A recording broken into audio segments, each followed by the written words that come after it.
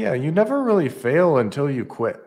Like that's just the truth, right? Like if you're really struggling right now and things aren't going your way, you haven't failed. You're only going to fail when you give up. Welcome to the Add Valued Entrepreneurs Podcast, where we're on a mission to end entrepreneurial unhappiness. If you're an entrepreneur with a burning desire to change the world, this podcast is for you. We're here to help you transform your life and business so that you can achieve the freedom and fulfillment you crave. This show is dedicated to entrepreneurs who want more out of their life, more meaning, more purpose, and ultimately, more happiness. You deserve it all, and it's possible. I'm your host, Robert Peterson, pastor turned life coach for business owners. I believe that success without happiness is not true success at all, but there's always hope for those who are willing to take action. Join us every week as we bring you inspiring leaders and messages that will help you on your journey towards success. Thank you for investing your time with us today. Let's get started. Today's guest is the owner of Copywriting.org, EmailDeliverability.com, and EmailListManagement.com. His company is called Email Paramedic, the leading email list management agency that has generated over $50 million for their clients since 2019 by improving email copy and deliverability. TroyEricson was also ranked as the number 20 copywriter in the world by Peter Zemes from Traffic and Funnels. Troy is also a musician, former college baseball player, and lives in Tampa, Florida. Troy Ericson and Robert discuss bootstrapping a business from nothing to selling it, how to start over in business, and how to keep your business running by focusing on what you really do well. Email still works and will grow your business if you don't get distracted by shiny objects with bigger promises. Well, Troy, thank you so much for coming on the show today. Just looking forward to a great conversation. Yeah, thank you, Robert. I appreciate it. Absolutely. So typically we start each episode with the guest sharing their entrepreneurial journey and what's led them to the impact they're making in the world today. Yeah, that's a fun one for me because I never really planned on it. Didn't really have any entrepreneurial upbringing. I just had a baseball upbringing, really, and that was all I wanted to do my whole life. And me and my dad, since the age of 12 or 13, we just go out every single day and practice, and obviously made it to high school. In high school, I had Tommy John surgery. I was a pitcher, which is like not what you're supposed to have in high school. It's something that normally happens if you're like 30, which is like old for an athlete. So I had it there and I fought my way back and I made it to college baseball, at which time I had some mental complications stemming from my surgery, aka the yips, which is basically a mental performance inhibitor where you have a lot of anxiety, not just stemming from like surgeries and things, but also just like childhood traumas and things that you don't really understand as a kid that happen in your life, and they make you really anxious about other things. And now as an adult, I understand those things a lot better, but at the time it was scary because basically I couldn't perform because I could no longer throw a baseball accurately. I would throw it over people's heads and bounce into the ground, and it just like tears apart your identity, especially because I was a college senior and I got cut. Yeah, that basically my identity went out the window and I didn't go outside for literally 2 weeks unless I was forced to.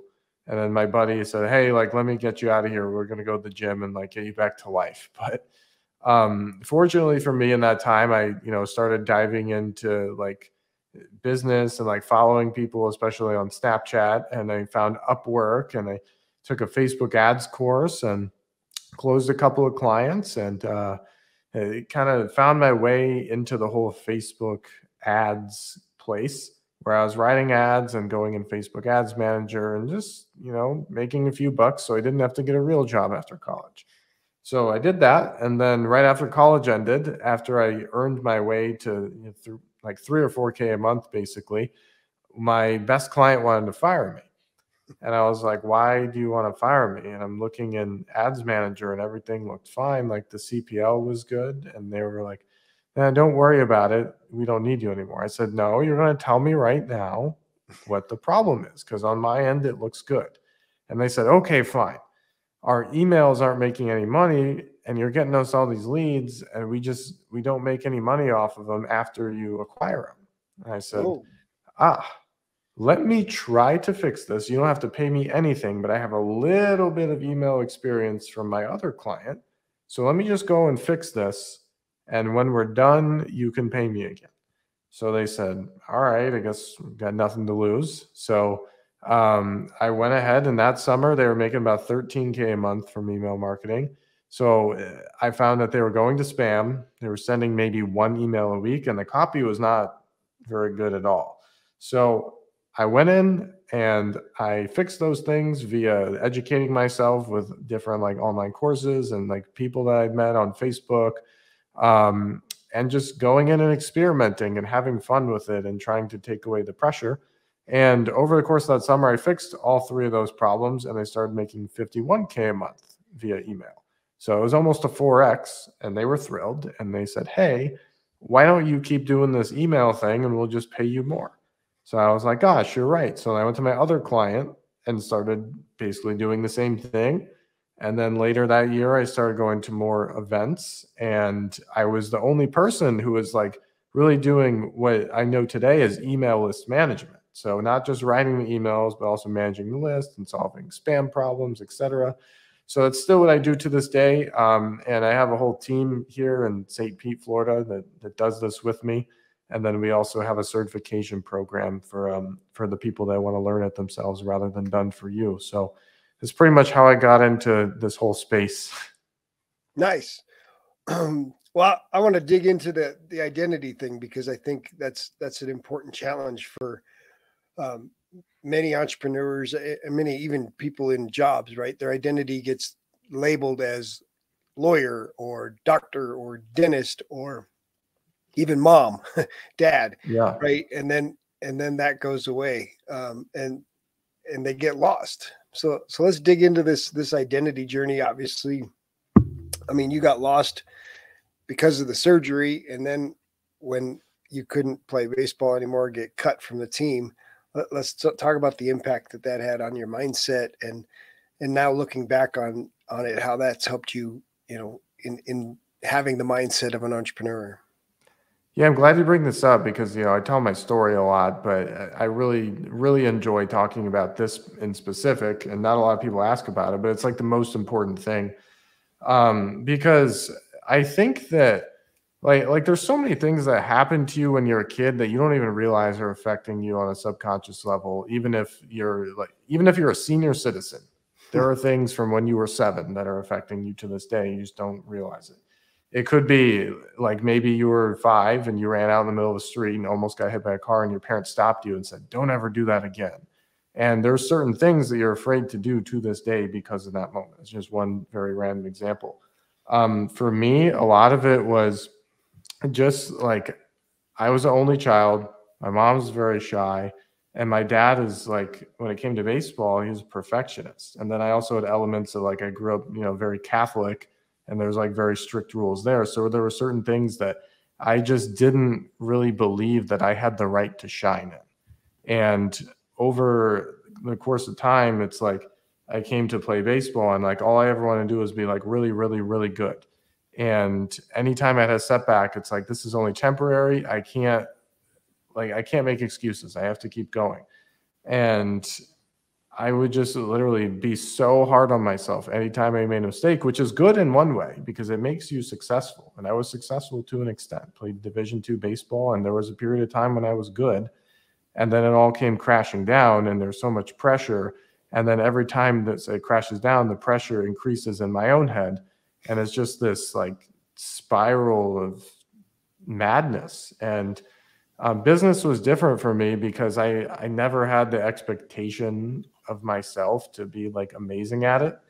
And I just took all this energy I had from failing at baseball and eventually moved it into something else that I hadn't really thought about before. And it came a heck of a lot easier because, if you're pitching in a baseball game and something goes wrong, you have 10 to 15 seconds to think about what you're going to do on the next pitch.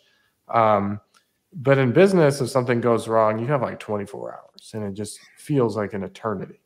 So I'm glad I had that experience, but at the same time, yeah, identity is this crazy game where you just have to realize that it's completely normal to feel like you've kind of lost yourself, because a lot of people are like that too, whether they admit it or not. And it's completely okay. You just have to understand, like, hey, here's what I really want in life, the things that I really, really enjoy. And I need to associate myself with people that I can be very honest with, who are not going to be overly defensive or get offended if I tell them that I need to make a change to better myself, because the right people will really care. So it's just kind of scratching the surface. I mean, this can get really complex, and I would definitely recommend like talking to somebody who deals with literally childhood trauma. And I know it sounds weird at first, but it's very life-changing when you can just dive deep. So let's dig into like the idea that you didn't have the right to shine. Yeah. So I think a lot of it, and I'm still a Christian today, I'm just not like Catholic. And I think as a kid, I took a lot of those things in like very, very deeply. And right, it's like a lot of Catholicism, especially, is just like putting other people first and like not taking any kind of limelight for yourself.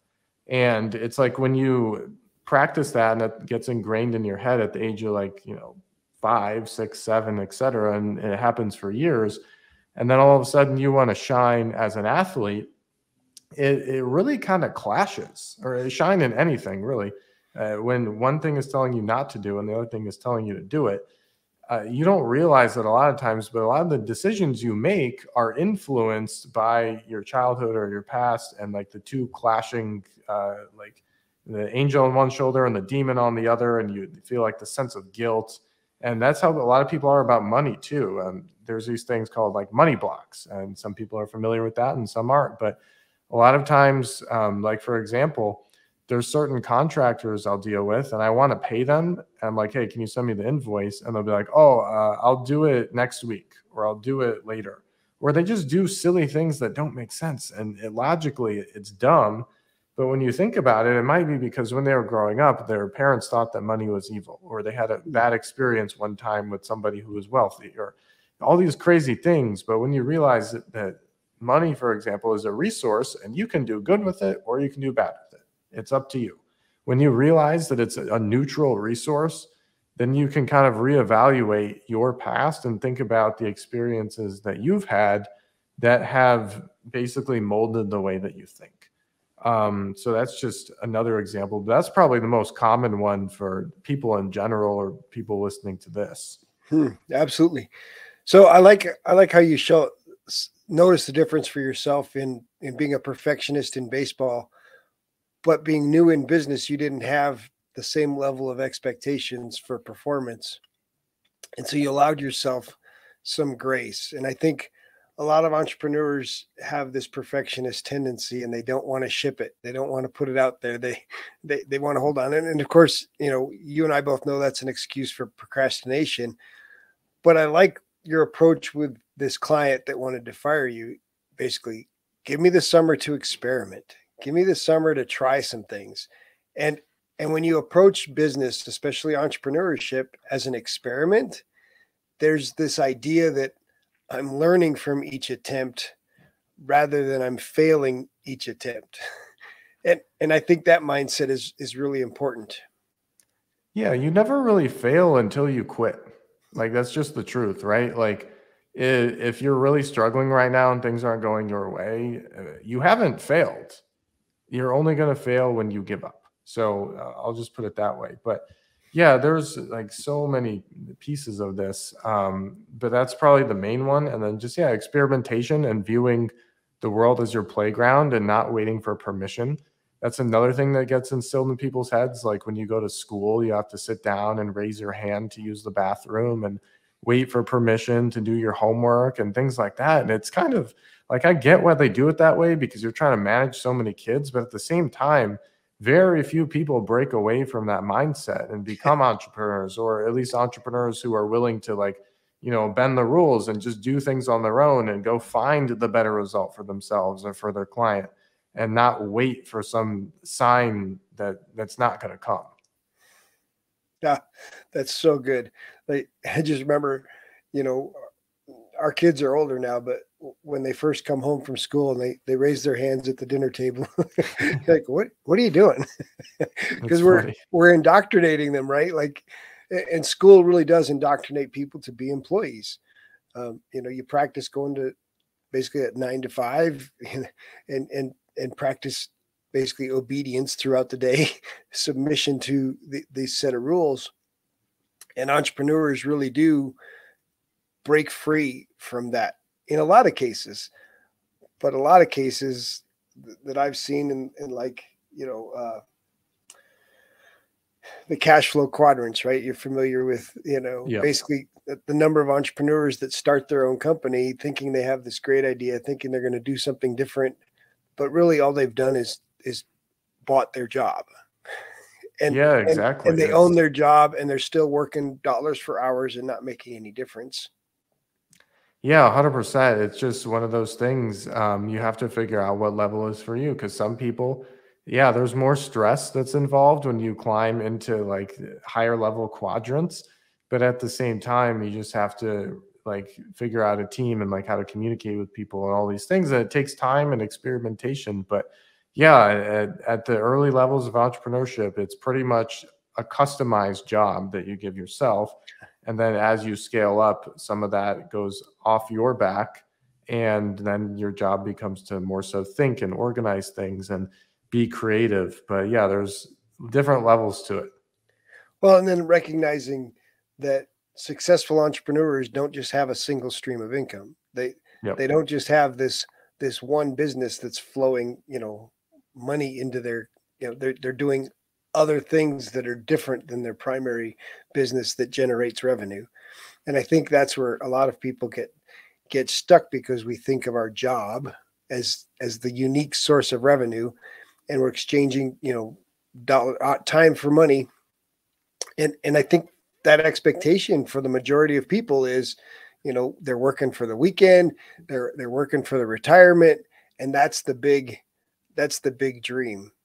But for entrepreneurs who start to see the light, they can recognize that you can design the life that you want and create a business or multiple businesses to support it. And that's one of the things that I like to encourage people to give me your perspective on building your dream. Yeah, so as far as the multiple streams of income, I somewhat agree with that, but the thing is you have to make sure those sources aren't too different from each other at the beginning. So Ooh, I like that. and for a while I didn't think that I had multiple sources of income, but it's like I do even within my own business, right? So I started out just doing basically client work, right? So then that was in the first quadrant, trading time for money. And I started an agency. So it's, similar, but it's a little less time that you're trading in exchange for money. And then eventually I started a certification program, which is essentially coaching, which is the same business, but technically is a different stream of income because it's different from the agency. And then I recently bought copywriting.org as well, and that's a different stream. So I have a lot of different streams in my business that are all related. So if you're starting out and you're trying to find multiple streams, that's what I would do. Like find something similar to what you're already doing. And then technically that's another stream. Now I have real estate as well, which is like a totally different stream that's on the other end of it. But my fiance manages that. So it doesn't really pull me away from my main focus. So I just want to make sure that like it's clear to people that like, hey, it's not necessarily better to be doing 5 totally different things just to have different streams. But streams are important. It's just how you like the order in which you do them. And, eventually they'll be more different, but it always helps if you have somebody to help manage. Absolutely.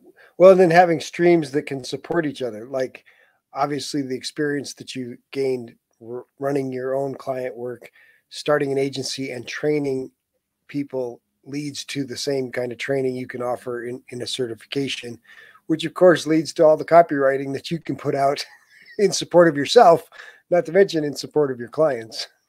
Yeah, it comes with time. It's just one of those things, like get really good at one thing.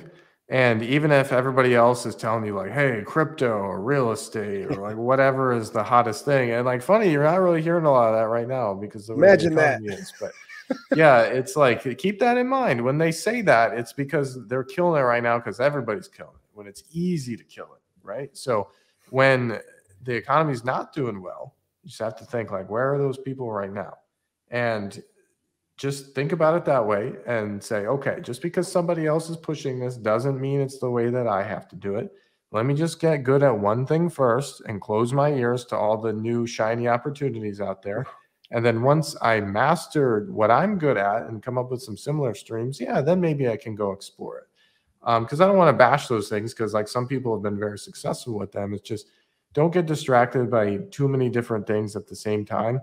And I think you'll be a lot better off that way. Nice. So obviously you talked a little bit about starting out in Facebook ads, and now you expanded into email management. So for clients listening and wanting to market their business, wanting to generate more leads, what's the process that you would use today? I guess that's the big, right?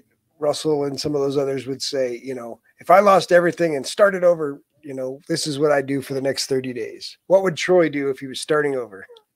Yeah. So for me I'll give two perspectives for this, but for me on a personal level, I would just essentially repeat the process that I've taken right now, but just taking out the things that, like, for example, now I know what works really well and what didn't. When I started out, I didn't know. I had to test. So if I had to start all over again, I would take the same process, but I would use everything that I learned to take out the things that I had to experiment with, because I already know what works and what doesn't. So first thing I would do is I'd go on Facebook and use my reputation in the email marketing and copywriting industry to land personal clients for myself. So I had something coming in. And then once I had too many to handle, then I would, hire a team. And I already have like SOPs and things in place. Now, if something happened, to the industry and like I couldn't do that anymore, and that's the reason why I had to start over, then I would just kind of use the same principles, but in like a similar industry that, I can repeat the success that I had previously. And then when I get good at that, then I would start training other people to basically kind of learn what I do.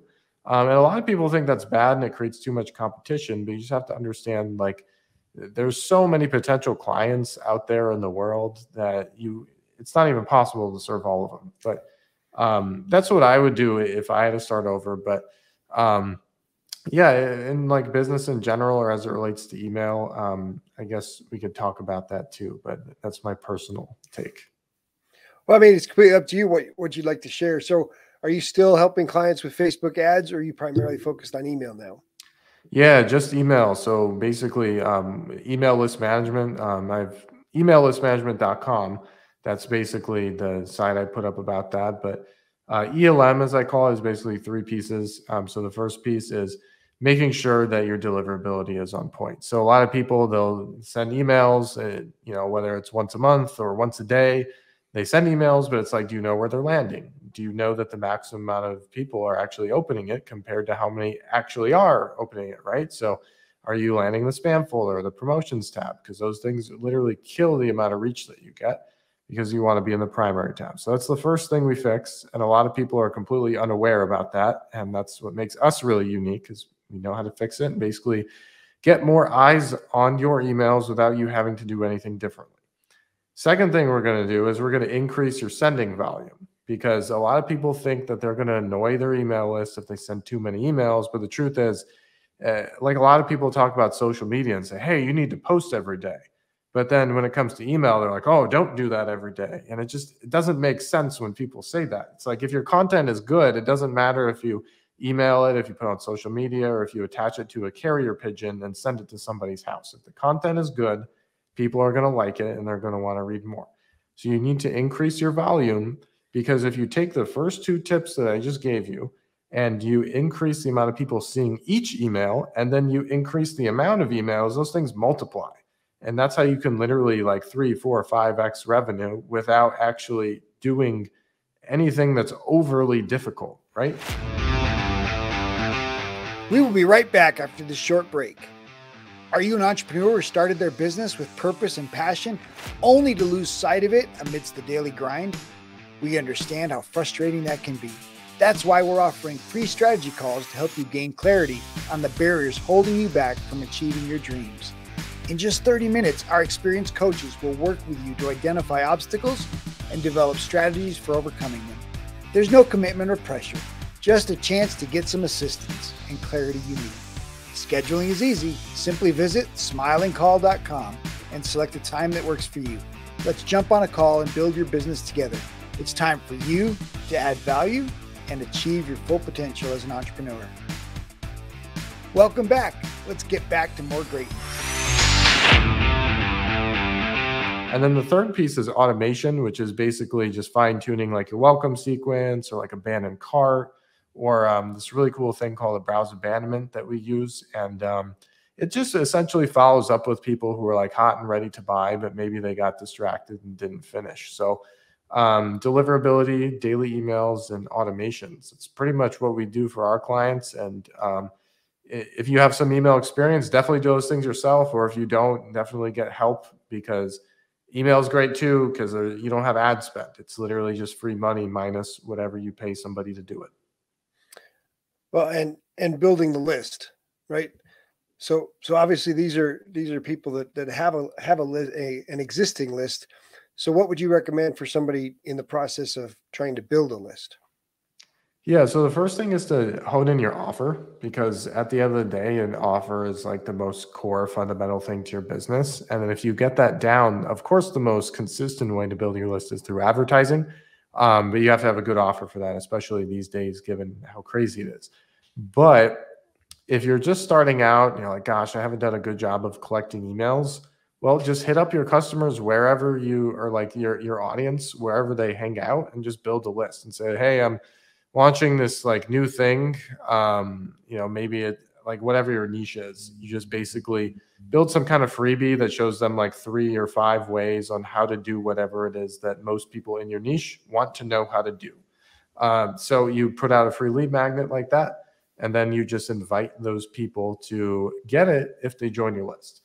And then the next thing I would do as well is basically like affiliate promos.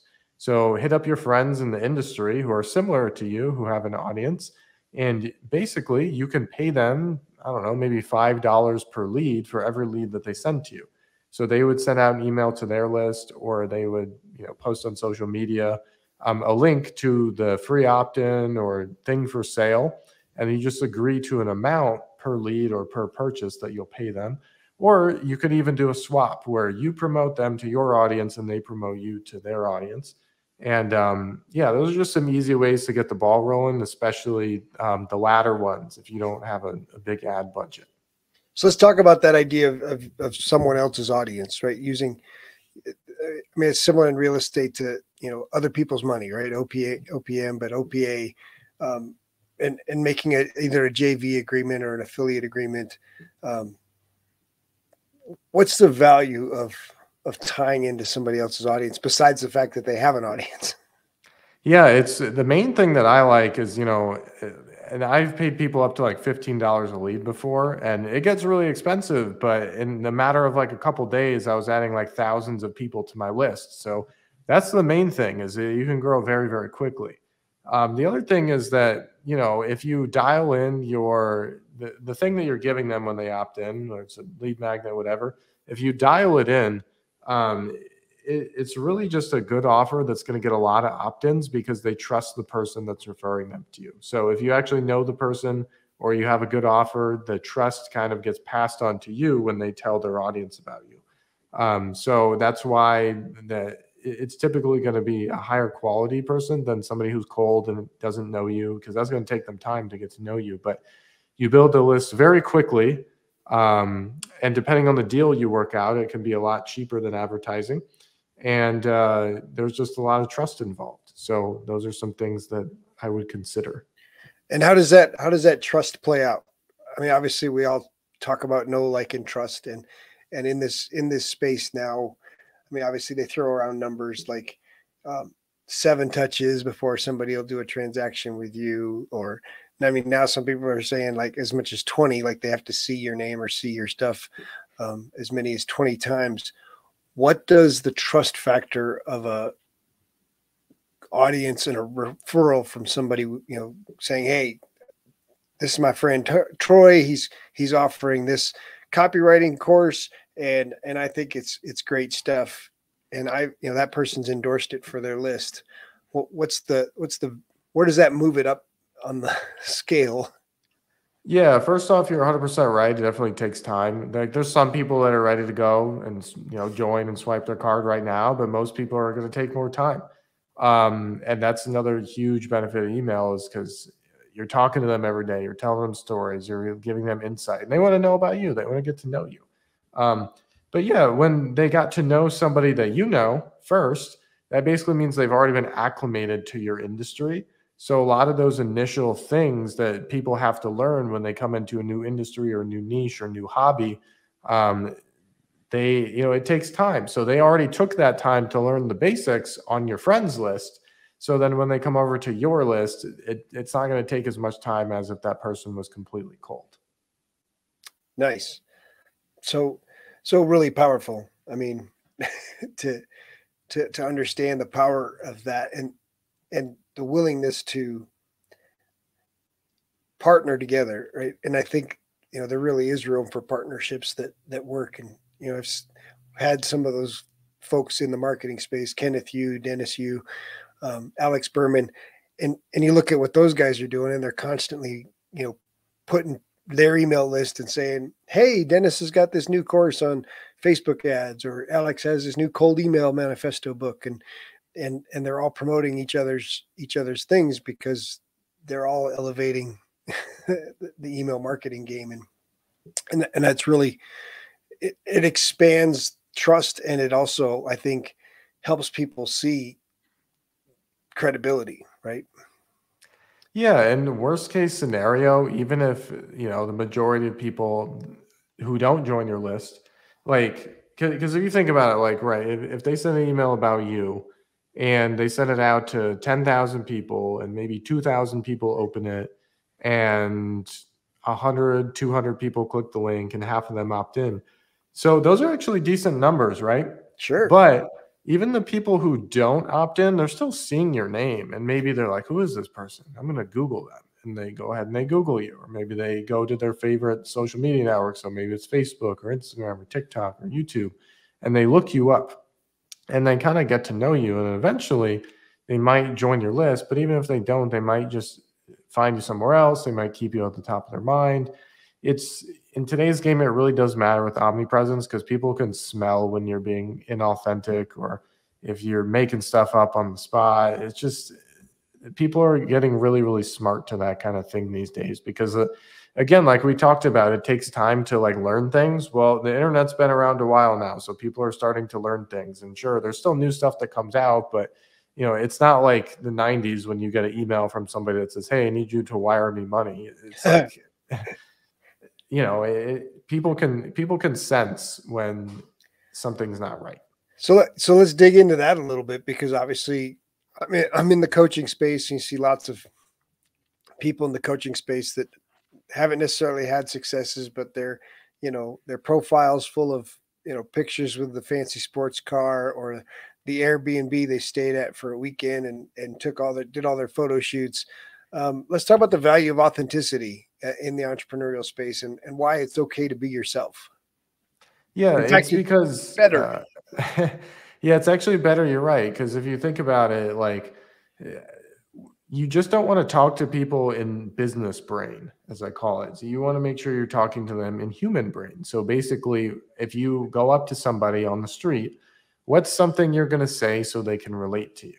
So for example, let's say I'm walking down the street in Tampa Bay, Florida, and somebody has a Buccaneers jersey on. I'm like, oh, hey, like, did you see the game last weekend? Like, yeah, like I'm a fan too. Like Tom Brady's my favorite. So I'm going to say that, and that's going to like get their attention, right? So same thing, if I tell a story on my email list about my fandom of Tom Brady and how he's like my childhood hero and all that, there are some people that will be like, oh my gosh, me too. And then there's other people who say, okay, maybe not him, but I can relate to that with a different athlete or a different sport. Or maybe somebody will say sports aren't my thing, but I really look up to like Leonardo DiCaprio or whatever, everybody can relate in some context. And then I write another email about like my audience. One random thing they know about me is that I love drawing on whiteboards because like a lot of people today, they do everything on Google Calendar and da-da-da. And it's like, yeah, I use those, but I like to be able to write things on a wall. That's what I enjoy. So a lot of my audience, I've never really even mentioned this to them. They just see me do it, and that's like a relatable thing for them, and they kind of like laugh at it. So those things are not manufactured. Those things are just me being me and telling the story or just living my life. And they see a whiteboard in the video, or they think about like sports and Tom Brady and all that. And then they think of me because we have something in common. So that's what authenticity means to me. It's not necessarily like, oh, I'm ethical and I'm better than you because of it. It's more just like, go literally be yourself. Now, sure, you can't do that 100% of the time. Like sometimes you have to talk about business and turn on your business brain. But if you go 100% business brain, you're going to lose everybody. And if you go 100% like picture of Airbnb and jet and all that stuff, then you're going to lose some people too, because they're not going to believe it. So you kind of just have to weigh the amount of time that you talk about each thing, and then you're totally fine. And this is coming from somebody who has a private jet as his background on Facebook, simply because it was part of my engagement day when I proposed. And I was like, you know what? Nice. It's really funny. But yeah, it's like, I love being humble and authentic, and all those things are great. But sometimes, you gotta show the cool things that you get to do too. So it's okay to like do those things. Just don't do it all the if you time. really did it, like the fact that you really did it, that's different. So you don't walk up to the guy with a Tom Brady jersey and start spouting off the 5 benefits of email marketing. Is that what you're saying? Yeah, it's more just like when you see a person, and this goes especially at like live events and when you meet other people. My rule is, do not bring up business unless they bring it up first. So basically, I go up to somebody and just like ask them where they're from. And I've done a lot of traveling, at least in the U.S. by this point in my life, and I've been to most places that people say they're from, and then we talk about that, and then eventually they're like, "Oh, what do you do?" So then we start talking about business, and it just shows that you care, and you're not just like I don't like when I'm at an event and the very first question is, "So what do you do?" It just That's doesn't the make worst me question feel ever. Yeah. It goes right back So to the identity thing that we talked about earlier. So yes. we identify by our career, job, what you do, and instead of the impact you're making, or yeah. So I love that idea. Don't bring up business until they bring it up. Now, how do you help your clients see the value in that in email communication? Because I Yeah. assume it's So the same, right? I assume we don't want to just send our welcome email and start spewing blah. yeah, it's interesting because like the marketing industry as a whole is becoming more aware of the fact that you have to tell stories, but not everybody is fully on board with it yet. So a lot of times at the beginning, they're like, "What are you doing? Like, why aren't we selling this or like pitching this or doing discounts?" I'm like, "Yeah, there's a time and place for those, and you can send them at the right time in your sequences, or you can, send out 2 or 3 business emails a week and make the rest very personal." But yeah, it's just a learning curve, and people are getting more used to it now, and everything comes and goes in phases. So at some point in the next 5 to 10 years, this strategy will probably shift, because everything lasts for a certain period of time, and then there's something new that you have to adapt to. So, and like AI right now is one of those things. And the people who don't really love the game that much are going to be eliminated by AI, and the people who do love the game are going to adapt and figure out ways that AI can aid them rather than steal their job. Yep. I heard Simon Squibb, and he's in England, and he basically said, Microsoft laid off 10,000 people and spent billions to get Chat GPT, but guess what? Start your own company and go get that money back, basically. Because he believes entrepreneurs are going to have the biggest impact that anybody can start their own company. And so those people getting left out in the cold, or feeling like corporation left them out in the cold, start a company, figure out how to use the AI and make solve a problem with it. Yeah, totally. And if you think about it, like GPT is just one form of AI. There's like so many different kinds in different areas. And I saw a post yesterday. It was really cool, from somebody who listed out like 30 different forms of AI that are actually making a big difference in the world. So I was like, wow, that's actually really cool. And when you look at that, it gives you a lot of ideas. Now, obviously, software and AI is, there's a lot of obstacles to entry there, but just thinking about those things and like, or what you were doing at a previous company, and just thinking about like things that were inefficient and problems that you had. It's like, that's business. Most entrepreneurs, they had the problem themselves, and then they were like, there's got to be a better way. So then they go find the better way, and that's that. And not everybody thinks that way, because like we talked about, some people, they're cool with just getting, directions every day, and they just want to like hang out with their family and not be stressed or have to think at these crazy extreme levels. But yeah, it just depends what you want to go for. For me personally, I'm somebody that just like, I don't know, I just fill my calendar up every day with like things I enjoy and things that are challenging and tough. And not everybody thinks the same way, but Well, for me, it's like this weird, I don't know, I'm just like addicted to it. it's just another tool, and you can either embrace the tool, or some people are freaking out like the AI is going to replace us. It's back to the old, robots are going to replace us and machines are going to replace us. But the truth is, there's always going to be humans dictating and controlling and letting the machine do the work. And this is just another form of a machine doing some work. And like you said, there's 30, 50 different ways that AI is being used already. And you can either tap into it and use the tool, or you can refuse to use the tool and get passed by the people that are using the tool. And I certainly don't think it's going to replace any of us, not even in the marketing space, which is where it's having a huge impact. But the truth is, we still need real human stories. We still need real connection from, the AI story to the human story to the sales funnel, and all those pieces are still going to get put together by humans. And so incorporate it, use it, add it as a tool, just like a laptop, right? Or even the cell phone. Those things didn't exist 10, 20 years ago. And now nobody can imagine living without them. And so it's a matter of incorporating the tool. All right. I love you mentioned your fiance. Typically I ask, what's your most memorable date, but you kind of planted the seeds about your asking her to marry you. So you got to tell us a story now. Yeah. So I was thinking about doing it in September, but we live in St. Pete, Florida, and there was a hurricane like heading our way, and they kept like rerouting and like getting closer to us. So we actually had to pack up, and it was like mandatory evacuation. And I was like, I've owned this house for a year, and there hasn't been a bad hurricane year in over 100 years. And I was like, oh my gosh, like, what am I really about to get this unlucky? And like, it was, they were like, get the heck out of town. Like the government, it was wild. So we had to leave and do that on her birthday. So I was thinking like, all right, this is an easy one, actually. I'm going to say that this is your belated birthday trip.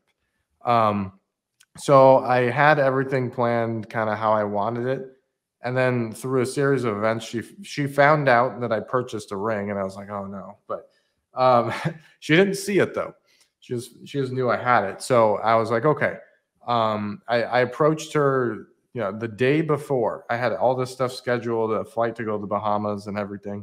I was like, hey, tomorrow we're going to go on a trip. And she like kind of thought that it might be that.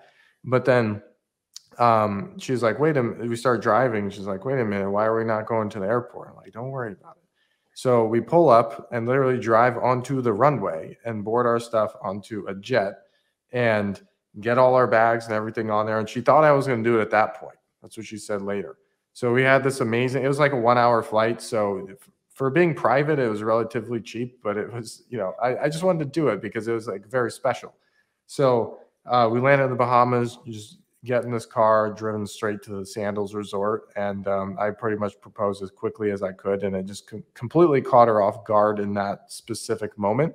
It was on the beach and it had like candles and a dinner set up. And, it's like one of those things that you see other people do it and you're like, man, that would be cool to do one day. And then when you're, lucky and fortunate enough to have that opportunity and actually do it, it just means a lot. And it meant a lot to her, of course. So that's how it all unfolded. Then we hung out in the Bahamas for a little bit and came back and then celebrated with our families. And yeah. Nice. Well, congratulations. Glad she said yes. That's always Thank you. a good ending. And I assume your house is still okay. Yeah, everything's good. About an hour south of here, everything was not good. So definitely utilize some resources to help people there out a little bit on my list. And through the Florida Disaster Fund and all that. So hope everybody down there is doing okay. But, we tried to help as best as we could. So let's talk a little bit about that. What is the value for you of having the ability to make a contribution, to give back?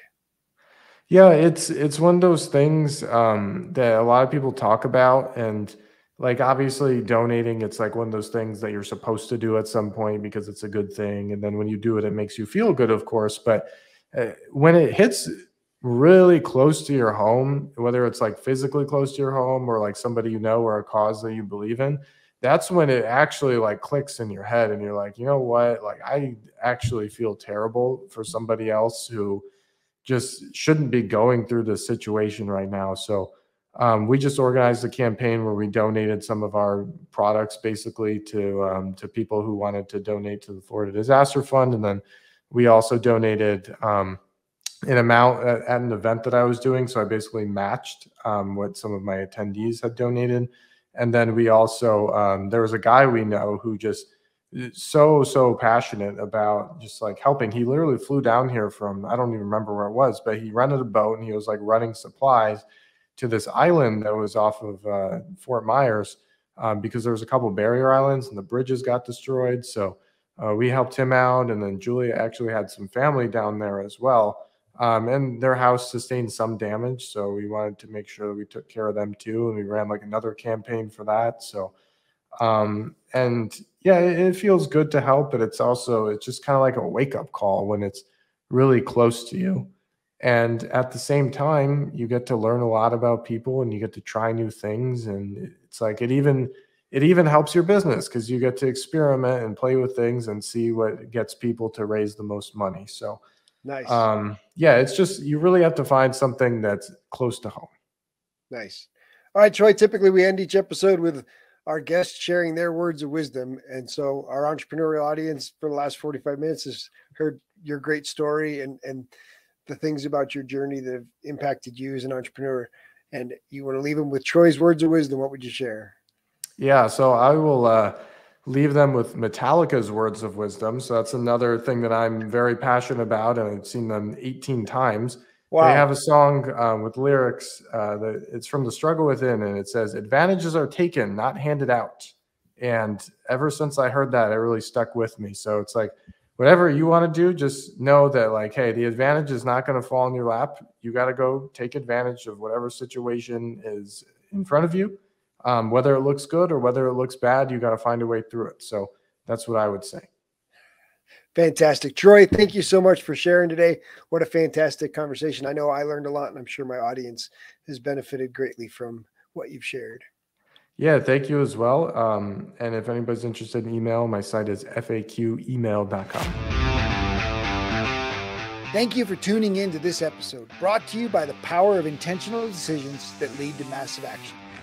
Those aren't just buzzwords. They're qualities that can help you take control of your life and build a successful business. To support you on this journey, we're offering you our most popular survey to help you establish a baseline. Visit enjoybizlife.com to check it out and take the first steps towards changing your life and business. We often make things more complicated than they need to be, losing sight of what's truly important. This tool will help you refocus on what matters most so that you can start doing the things you've always wanted to do, like spending quality time with loved ones. And if you enjoyed this episode, please show us some love by liking, subscribing, or leaving a review. But most importantly, share it with someone who needs to hear it. In our next episode, Quinn Wansbrough and Robert talk about developing the skill of facilitation and the dynamics of online facilitation. Quinn is an expert trainer and helps others understand the difference between facilitation and teaching. These are skills that can be learned, and the foundation is curiosity.